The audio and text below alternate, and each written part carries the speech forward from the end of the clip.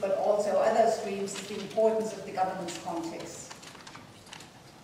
The fact that values are only relevant within a particular context, and that you need to understand the relationship between them and the context, that there are tremendous spatial differences, often of cause and effect, but also of distribution within the landscape, sometimes even very closely from one hectare to the next.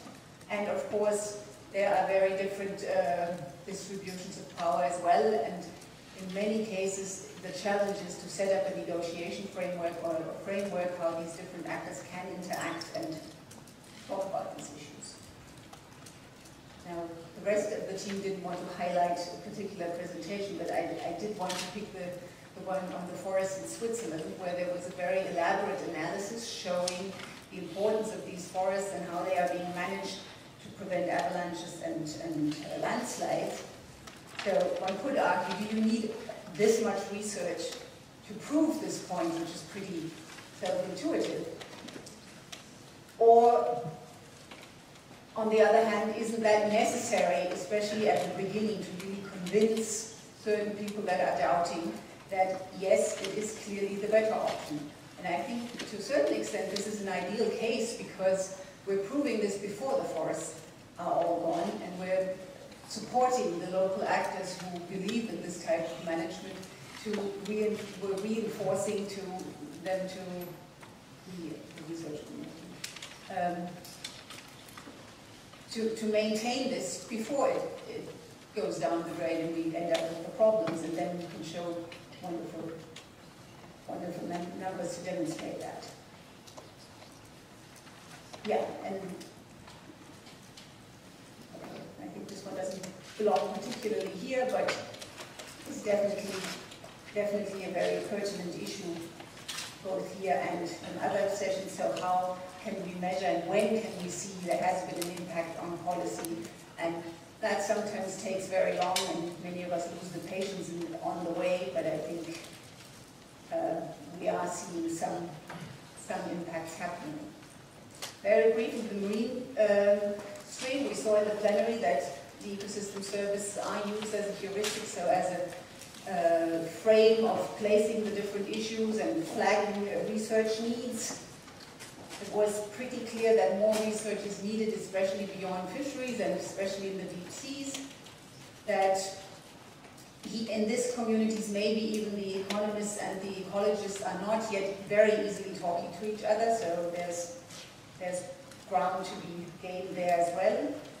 Policy challenges are more challenging than in many other situations, particularly concerning rights in institutions, and the different value dimensions for things that are totally unknown to humans or only now appearing on the scenes pose different challenge there as well. There were a couple of presentations on NPAs, which were diverse in the sense of that it's not that easy to really capture these spillovers and effects, but also some clear win-wins. Then I come to instruments. There was a range of instruments discussed. There was a very high interest, that should have been an exclamation mark, on the integrating ecosystem services and impact assessment and SEA and integrating trade-offs. Those were 2 or 3 sessions that were packed with people. There seems to be a strong bias in PS, if you look at the distribution of instruments that have been discussed, also across the entire conference, with a certain focus on carbon and water, some biodiversity. I think there is definitely still quite a field to think broader. We have different examples of other instruments, but there seems to be a certain tendency, just like many people think TEEP is just about monetary values, many people think economic instruments is just about PES. So encouragement for opening up there. Most schemes seem to pay based on costs or inputs, very few on outputs or benefits. It's debatable whether this is a problem or why this might be a problem or how to go about this, but I think it's an interesting observation. There were some presentations on how to spread payments in space and time to optimize incentive they provide, and again, policy challenges with regard to rights and institutions. So some more general points: values and valuations. The nature of value: should we limit ourselves to preference-based values? I would clearly say no, but that is a debate we have. Intrinsic values, option values, how to include the next generations. There are proposals of ombudsman to serve that role, for example, but it remains an issue. There were some interesting presentations on the ecological thresholds, and Steve has gone into this at some length. There was one that I found particularly intriguing, showing that the more values and ecosystem services we include in site selection at the local level, the more likely we will encounter a threshold at the regional level where we actually conserve our biodiversity worse, because we start to tend to select the same type of sites that have this multifunctionality and get a lot of value out of the different services, but that means certain species might drop out. So that's definitely one of those points where we need to look out and see how can we incorporate this into our analysis in order to avoid this happening. And there were also some very interesting developments with regard to this discursive value, nature of value. So rather than just asking some people on the street, what do you think about XYZ, set up and allow for discussion of the values of nature and what this means. And we started with Jackie McLeod in the opening panel, and there were several presentations, including one that went into quite some detail with regard to outlining the concepts behind.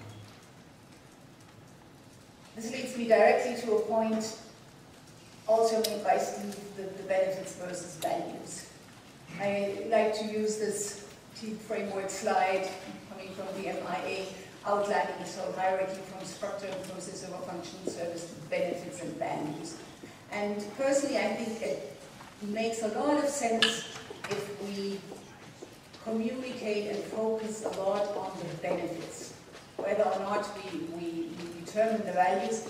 The big difference is that if we have a value, it's very easy to lump it all up in one sum, and it obscures totally who is behind this, who wins, who loses. Whereas when we look at the benefits, it's much clearer who benefits and who loses in each of the options. And there was also some discussion on the individual versus the social or collective nature of actors.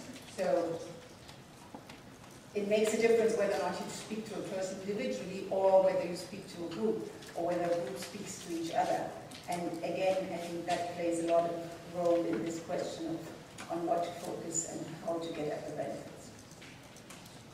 Now, sorry, there's going to be some property rights 101 here, because there were a couple of citations on, well, there are no property rights defined, so we can't do anything at that level. And 3 years after Lynn Ostrom winning the Nobel Prize, that startles me a little, and therefore I'd like to go into the very basic question: what are property rights? Are property rights a relationship between a person and a resource? I would say yes and no.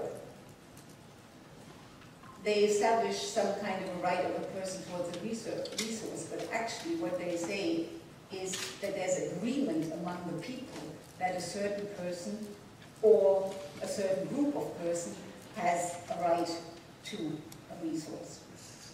And they cover a very broad range of different rights, which play a huge role in ecosystem services, because many of the services, well, it's really not decisive that I inherit the right to breathe clean air to someone. It's more a question of access. It's a question of, can I withdraw from this, can I exploit this, who is managing, who is being excluded, etc. And yes, we have very different legal frameworks, and I doubt that there is a situation where there are no property rights. We have property rights, just that they may be competing, they may be unclear, they may be not clearly established for certain goods and